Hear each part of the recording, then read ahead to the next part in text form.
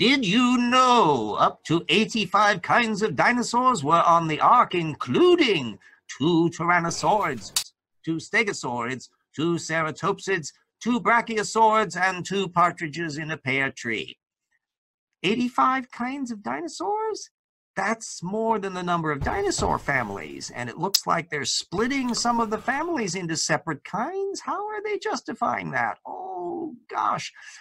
The brachiosaurids aren't all together, and how are camarasaurids going to fit in there? And ceratopsids, how are they going to fit in? Are they going to be able to distinguish between that and protoceratopsids and psittacosaurids?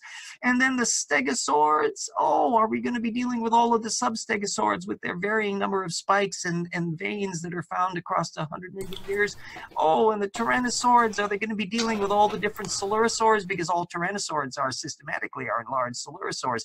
I kind of feel like they're going to be playing some fast and loose with the numbers here.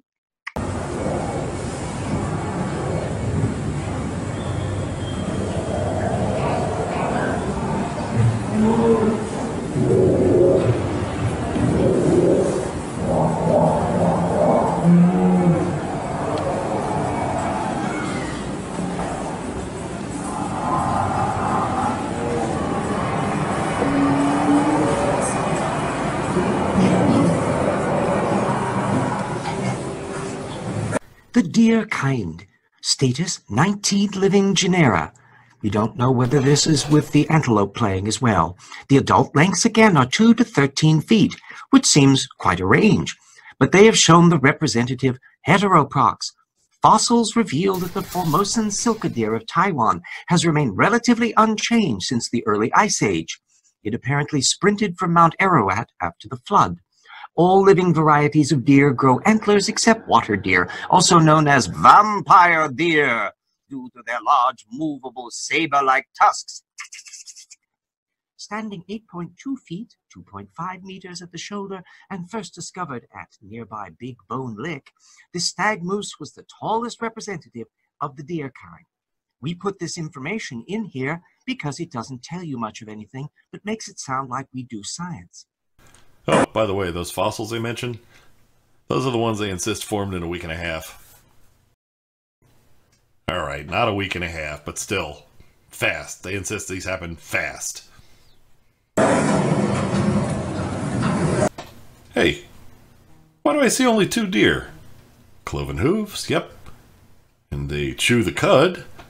That's a clean animal. There should be 7 of those.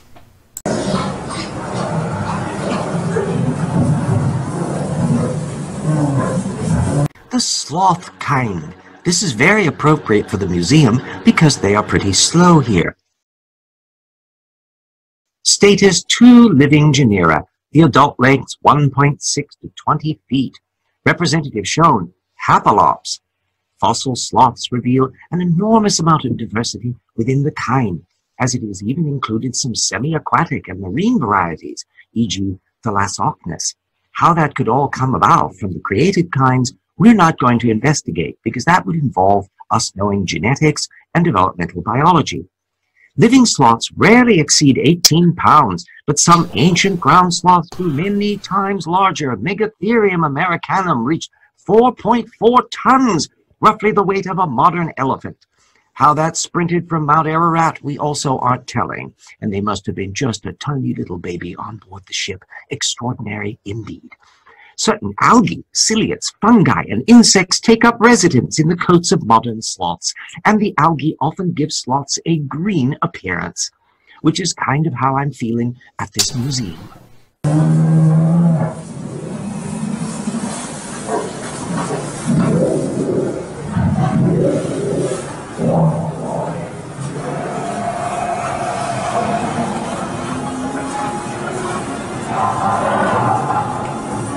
The bear kind. Status 5 living genera. Adult lengths 3.9 to 9.8 feet. Very precise. Representative shown, Agriotherium. The short face bear of the Ice Age could reach a top speed of around 40 miles per hour and stood up to 12 feet high on its hind legs. Of course, our version of the Ice Age isn't the one that actually happened in reality. Our Ice Age was happening super fast after the flood. We offer no evidence for this at all. Likely, a member of this kind, the extinct diminutive Paractus, possessed a skull only 2.8 inches long. None of our creationists did any of this work, remember. We're stealing from the actual scientists. Physical and molecular evidence confirm that giant pandas belong in the bear kind. This also is work we did not do.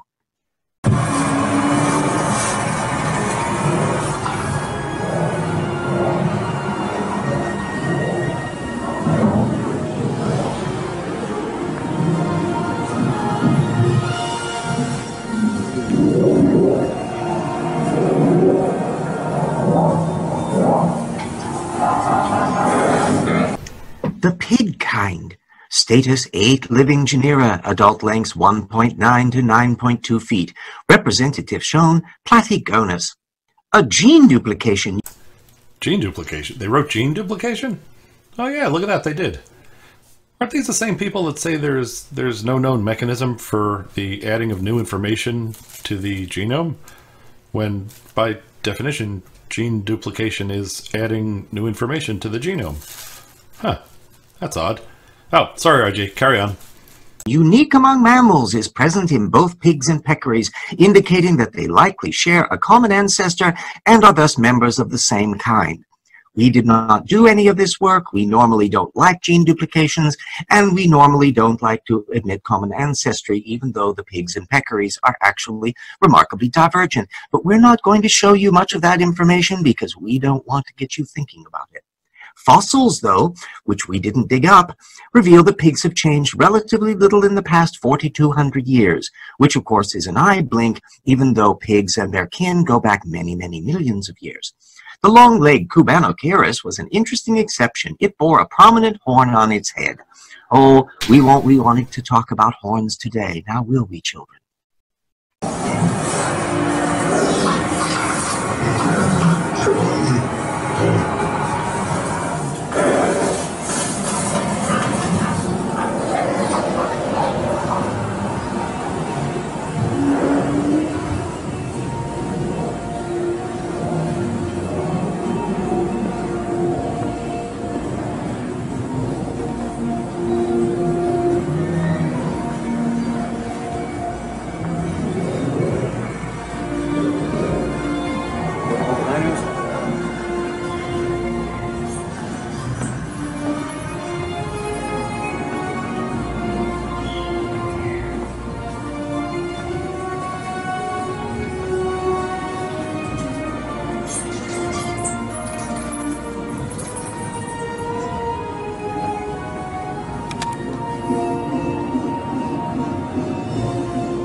Shawn, check out the bats. They got dusty butts.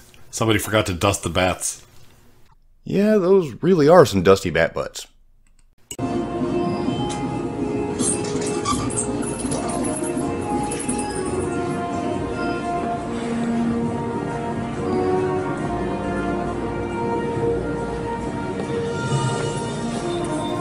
Hey, stand aside. I'm trying to get through here.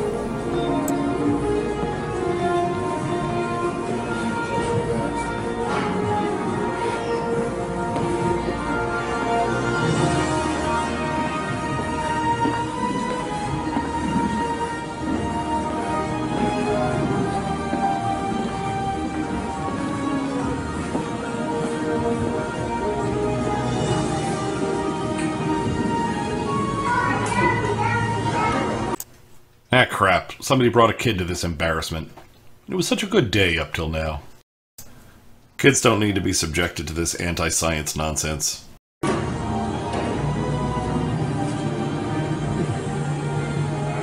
What makes me think every time Kenny stands in this exact spot, he thinks to himself, "Thanks for the money, suckers."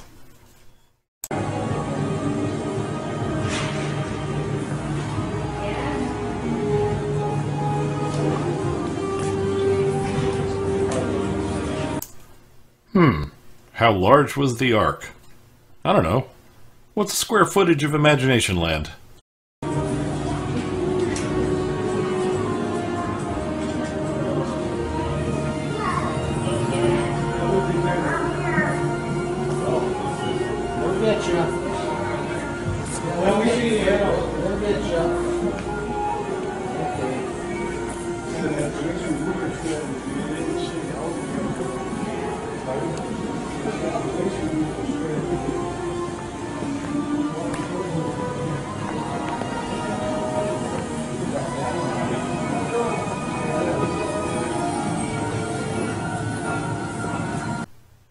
you believe the lines in this place? We're never going to get to the good stuff.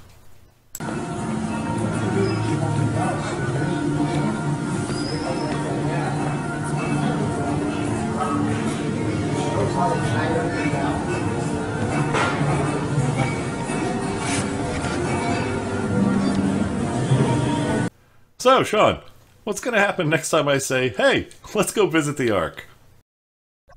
That would probably result in me repeatedly punching you in the head, Sci.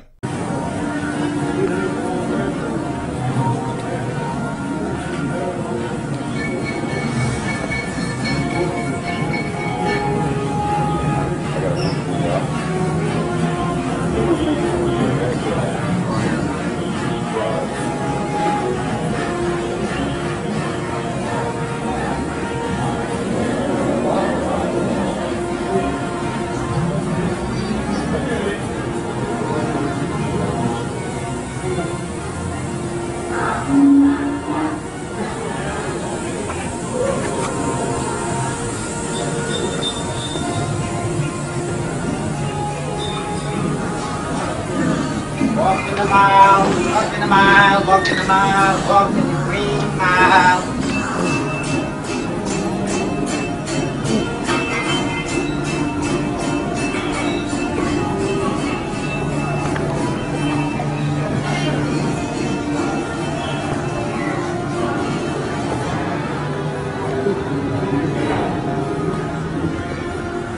Morning. Hello.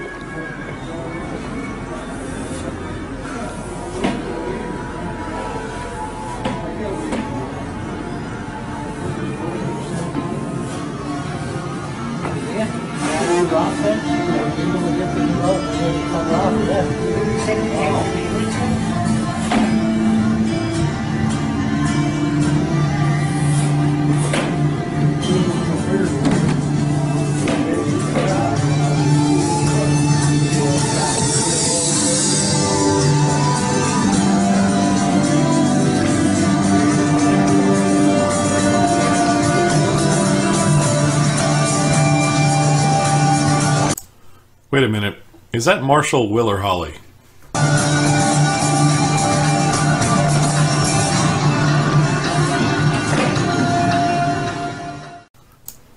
Well, thanks for joining us once again, and we'll see you next time in Ark Episode 4. Very good.